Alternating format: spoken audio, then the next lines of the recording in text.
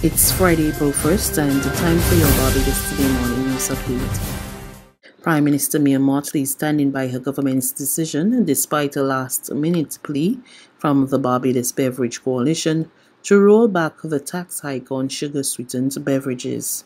On Wednesday, concerned stakeholders issued a joint statement urging policymakers to pursue other solutions to the health-related challenges facing the country instead of moving the excise tax from 10 to 20%. But Prime Minister Mottley on Thursday declared that it would be an act of treason not to insist on reducing the country's reliance on sugar mere hours before the new measure is implemented. We are a society that has one of the highest incidents of obesity, childhood obesity and adult obesity, and it is against that backdrop that I say to the soft drink and sweetened drinks manufacturers that our tax is not intended to penalize them, but it is intended to save our people. And we want to save our people by ensuring that they have less access to sugar, because we simply cannot carry the cost anymore of the level of diabetes, hypertension, and other chronic NCDs that are engulfing this nation. When I see the numbers with respect to dialysis and the extent and pace at which they are growing, believe you me, I would be committing an act of treason if I do not insist on us reducing our reliance on sugar in this country.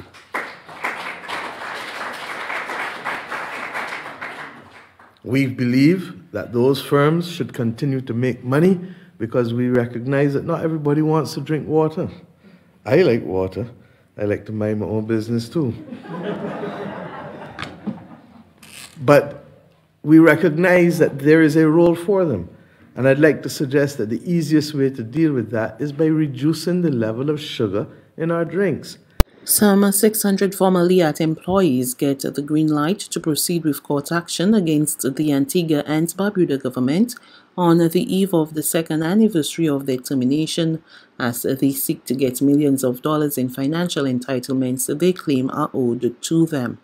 News of the breakthrough came on Thursday from a Barbadian pilot, Neil Cave, who along with four of his colleagues had filed a suit in the Antigua High Court challenging the constitutionality of Section 564 1A of the Companies Amendment Act 2020. We get more in this Emmanuel Joseph report.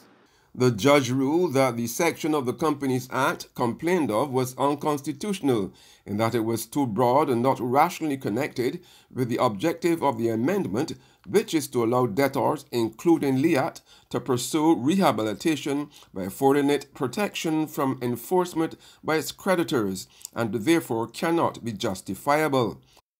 The judge also ruled that the section also infringed the principle of separation of powers, as the automatic stay of proceedings removed new and current matters before the oversight of the court. Commenting on the outcome, Cave told Barbados Today it's been a good day, having been rewarded after what he termed 2 terrible years. It's a huge victory for us, for a handful of pilots. It gives all of the LIAT employees at least the right to a fair hearing now. And to us, it's a tremendous victory. And I would like you to point out as well that as somebody who is a believer in the law, and I'm also studying law myself, almost finished. And it just brings back, and I've talked to my colleagues that are involved in this, it brings back a tremendous amount of confidence in the system, okay?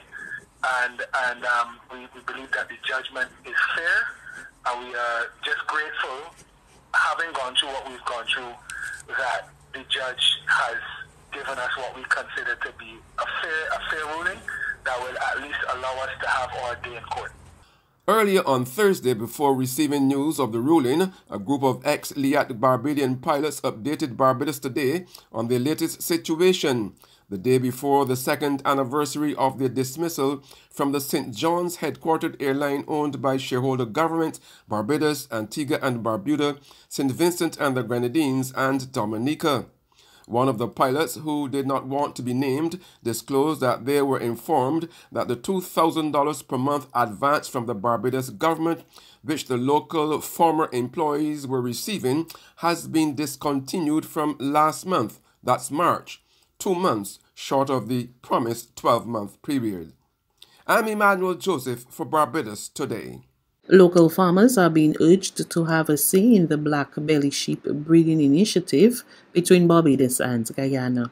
It's coming from a Chief Executive Officer of the Barbados Agricultural Society, James Paul. Recently, Agriculture Minister Indawe said Barbados was working closely with Guyana to achieve the goal of having 1 million Barbados black belly sheep within the next 5 years. At a press conference on Thursday, Paul said farmers should show interest in the program in light of the fact that Barbados needs to significantly increase its black belly sheep stock. And certainly, the opportunity of at least finding markets in Guyana is something that we will want to explore. And also, too, one of the things that we also want to continue to have is that the Barbados continue to be the leader in terms of sheep breeds, especially as it relates to the Barbados black belly sheep. The Barbados black belly sheep belongs to Barbados. And I think that one of the things that we have done over the years, and we are even going to continue, is to encourage farmers in good husbandry practices so that, for instance, we can actually increase the numbers of animals that we have available at the same time. And one of the things that we're actually looking to do at the same time is to actually expand the breeding flock within Barbados so that, for instance, we can better meet the demands for local Barbados black belly meat. The thing is really, though, that, again, here's an opportunity for us. We've heard a lot of the government talking about it in terms of that relationship in Guyana. And we will want to see on Saturday, invite the farmers on Saturday to see how we can benefit. There's regional and international news after this short break. More oxygen means more energy, means more adventure. Pure Oxygen, natural spring water infused with more oxygen to improve your energy, immunity and performance. The next generation of hydration. Pure Oxygen, nature's ultimate water. Caribbean Cool is a refreshing juice drink that contains 100% vitamin C that you can enjoy any time of the day. It has a refreshingly awesome range of Caribbean flavors: Morby, orange, fruit punch, pineapple, sorrel and pineapple coconut. Suitable for any occasion. Caribbean Cool. To news from the region, 5 people, including 3 seniors, have been arrested in Guyana for possession of 20 pounds of cocaine and a number of ecstasy pills. We get more in this report from News Source, Guyana. 60-year-old James Hubert, 62-year-old Lena Narine, 72-year-old Jennifer Butcher, 47-year-old Gregory Faria, and 27-year-old Jamal Narine were all arrested during the operation by the Customs Anti-Narcotics Unit 2 days ago. They are expected in court before the end of the week. According to Kanu, during its operations in the Prashad Nagar area, agents discovered 10 parcels of cocaine and a quantity of the multicolored ecstasy pills. The 11.4 kilograms of cocaine has a street value of $12.5 million, according to Kanu, while the 266 grams of ecstasy pills has a street value of $400,000. Kanu agents suspect that the packets of cocaine were being prepared for trafficking out of Guyana or possible local distribution. The investigation is... And finally, on the international front, the war in Ukraine will cause negative economic spillovers around the world, with the poor taking the biggest hit. That's according to the International Monetary Fund. The poor are most likely to be affected, with a large share of expenditure, with a larger share of their expenditure on essential items like food and fuel. The concentration of effects in these categories mean that the cost of living squeeze, if you like, hurts the poor most.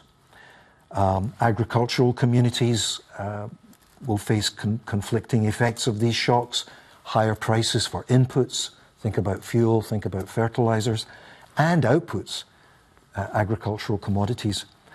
And how these play out, the eventual balance, depends on local conditions, but overall it's going to be the low-income households and producers that will be hurt most. That's news. But for the very latest, visit us at www.barbadostoday.bb. You can also subscribe to our e-paper, email updates, or like us on Facebook, and sign up for our breaking news alerts via WhatsApp. We're also on Izumi Media in bus terminals, as well as screenplay at supermarkets and gas stations near you. And you can also hear us on Mix 96.9 FM and Capital Media HD 99.3 FM.